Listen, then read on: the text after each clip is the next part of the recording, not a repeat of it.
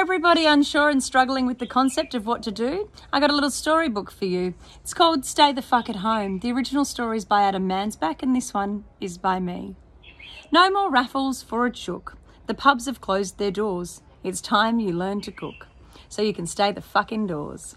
No more going to the gym. This virus is invisible and you can't nick down to Bondi for your Arvo swim. So stay the fuck at home.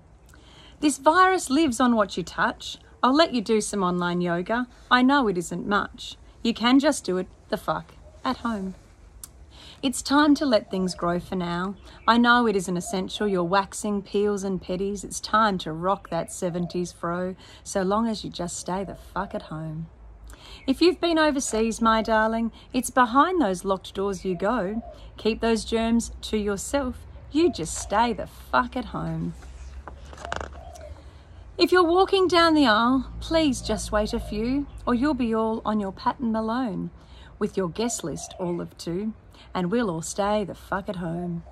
If you're a Jamie or a Nigella, your friends will have to redate.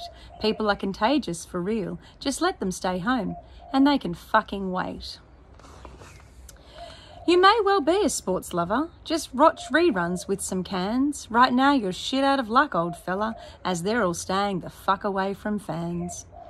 Please don't fuck this up, you dicks. We're just being asked to stay at home, socially distance yourselves, chill with your own Netflix, and stay the fuck at home.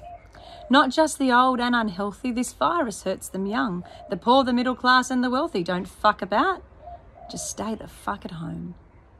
Still rocking up for school. Our teachers are without basic cleaning tools, socially distancing themselves from your little asses. If you can, keep them the fuck away from classes. The doctors and nurses out there doing their bit, they're doing it tough. Please don't be an arrogant shit. They need you to stay the fuck at home. And if you think we're full of shit, just spare a thought for Rome. That's exactly where we're headed unless you stay the fuck at home.